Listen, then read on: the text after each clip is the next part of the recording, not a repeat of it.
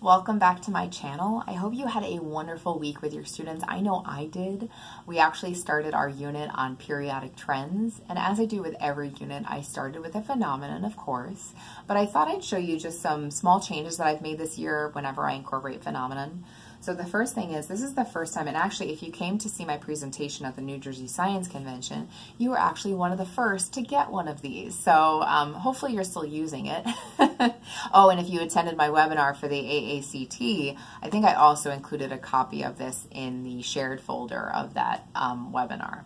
But anyway, so this is something that I've given my students this year to help my students construct, I guess, better models. And so basically on this card, it gives them some ideas for things to include. Like, for example, they should be including the observable, the unobservable. They should include information on labels. Like, some people should be able to look at a model and be able to determine what is it a model of. Sometimes using a sequence of events can be really helpful too. A zoom-in bubble, right, to illustrate the particulate. So whenever my students are creating any kind of models, I have them keep this out with them so that they're able to use this as they create. And also if they have tests or quizzes, I will allow them to use it to create their models too. In the long run, it just helps you. It makes it so much easier to grade, so I really like that. In this unit, and I have talked about this before, this is a scaffolded worksheet that I use whenever I start my unit on periodic trends. And this sheet I actually use throughout the entire unit. So I collect it and then I return it to them and then I collect it again. So every time they revise their explanation, I collect it. So you can see on the top it is scaffolded. You've got places for the Bohr models.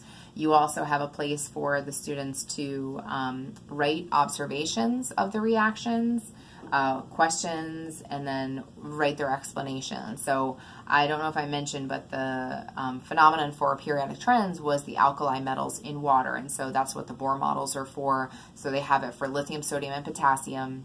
And like I said, the rest of this is just what questions do you have, or ask any questions, and then record your observations and explain.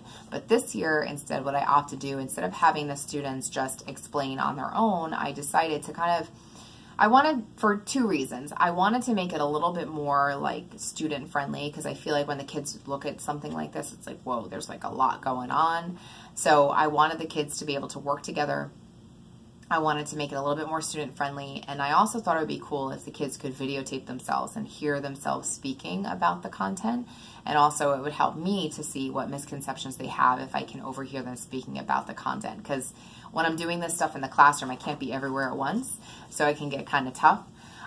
So I had the students record a Flipgrid video. So Flipgrid is a very, very cool program.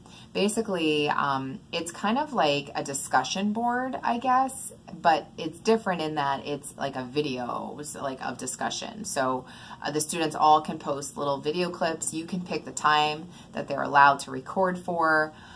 They snap a selfie. And basically the students are able to respond to each other via video. And so it's really neat. I think it's really cool, and the students enjoyed it. They really had a good time recording their videos. Now the plan is to basically allow the students to accrue more content knowledge. So they have their baseline phenomenon, their baseline explanation. Then what we're going to do is we're going to talk about Coulombic attraction. And based off of what they learn about Coulombic attraction, then what they're going to do is revise their explanation.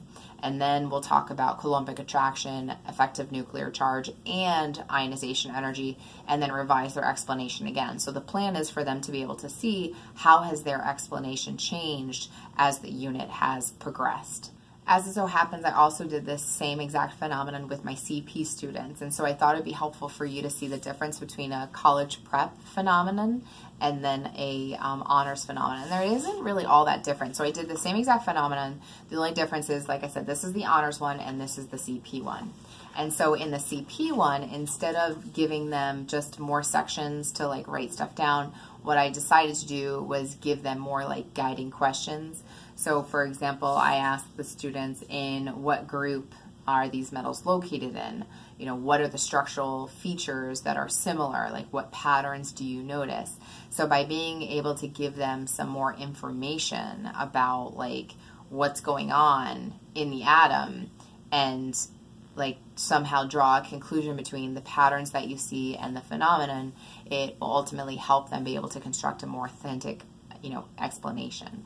And I think this year, after doing some of that and making some modifications, I feel like their explanations this year have been better than ever before. So I definitely hope to continue that.